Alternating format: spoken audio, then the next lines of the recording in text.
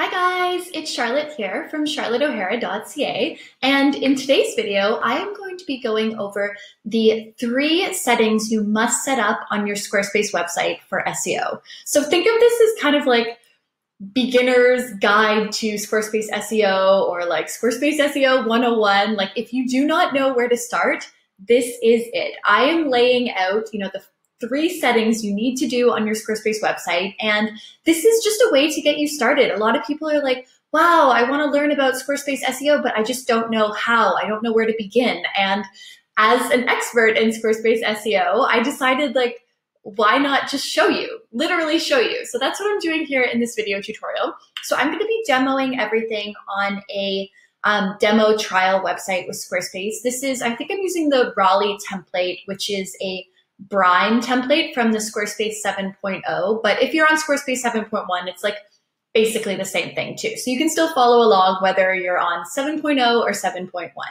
So in this, like I mentioned before, I'm going to be going over 3 settings you must set up on your Squarespace website for SEO. But first, I want to tell you that I have a Squarespace SEO checklist that you can download totally for free. So I'm going to link to that down below. But if you're a beginner and you're trying to figure out the whole Squarespace SEO thing, make sure you get this checklist because it's going to go through so much more than just these basic 3 things that I have for you here. So let's dive right into it. Okay, so these are things that I go through with my consulting clients. This is what I teach in my program, Top Squarespace SEO, which I'll link both of those down below. But either way, I'm going to give you a demo here so you can see exactly what to do, where to begin, where to start. So like I said, this is a demo website. It's purely trial. It's not live yet, but you can see how things go. Okay, so the very first thing that you're going to want to do is log into the back end of your Squarespace website. Duh.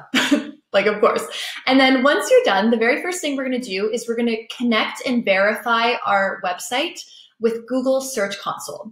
So if you're like, oh my gosh, that sounds scary or technical, don't worry. It's actually really, really simple. So there's 2 ways you can do it. And if you follow in the blog post that goes along with this video, which again, it's linked to in the description here, you can see the 2 ways to do it, but I'll show you how it goes. So first off, you can go to Settings, and then click on Connected Accounts.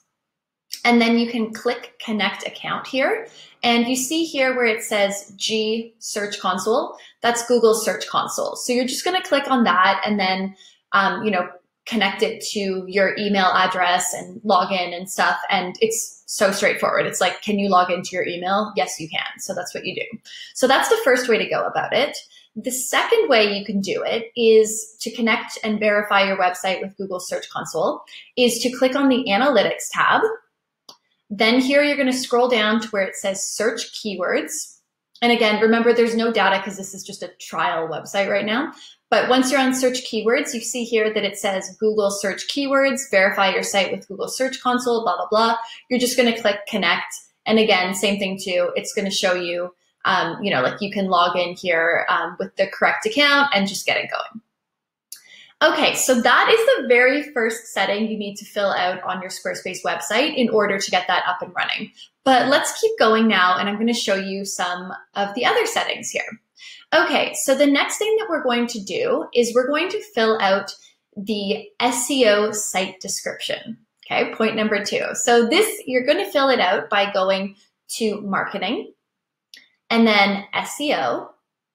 And then down here, I don't know if can you see me behind my little picture, but if you scroll down, you can see that there's a field here called SEO site description. So again, remember, this is just a fake demo website for a company I made up. Coastal Constructions, as far as I know, it's not a real thing, especially not in the concept here, but we're filling out this SEO site description, and we have about 400 characters to work with.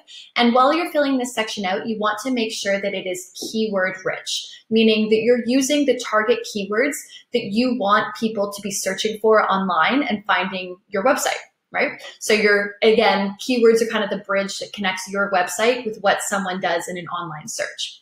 So when you're filling out this SEO site description, remember that this is kind of like You can think of it as being the overview of your entire website, but basically it is associated with the homepage of your website. Because again, the homepage, it's the landing point, it's people's first point of interaction with you. It's where Google as a search engine is going to start when they're doing the whole crawling and indexing process. So this SEO site description, it will be associated with your homepage, but think of it as your entire website or business or brand. And I'm going to show you, like, you can access this SEO site description from here, but I'm also going to show you that you can access the same field through the page description. So if you go back here to the main, back end of your website, if you go to pages, and then you can see here, like in this case, to show you guys a really easy example here, I've made the about page to be the home page. You can see it here that there's the little home icon right beside it. So that's how you can tell it's the home page right now. So you're going to click on this gear icon to open up the page settings. And then you see here, I click on SEO, and then down here, it's saying search results preview, blah, blah, blah, blah, blah. And it's saying this page is your home page. Search engines use this information from your site's SEO settings to show your page in search results, blah, blah, blah, blah, blah. And then where it says here, edit website SEO settings, if I were to click on this, it's going to take me right back to where we just were. Remember, see, marketing, SEO, down here to SEO site description. So you can access this information or this field in either spot, but whatever it is, this second setting, which is filling out the SEO site description, is something that you must do. Okay, now I'm going to show you the third step that you must be doing, or the third setting you have to fill out. And this is filling out the page or collection SEO descriptions. All right, so this is something that you're going to have to do in variations for every single web page that you have, every single blog post that you have, things like that. So first, let me show you how to do it with a page, and then we'll move on to more of the collection thing. So again, here I am, I'm logged into the back end of my website, the main dashboard. I'm going to click on pages. And then let me show you, for example, with the contact page of this fake website.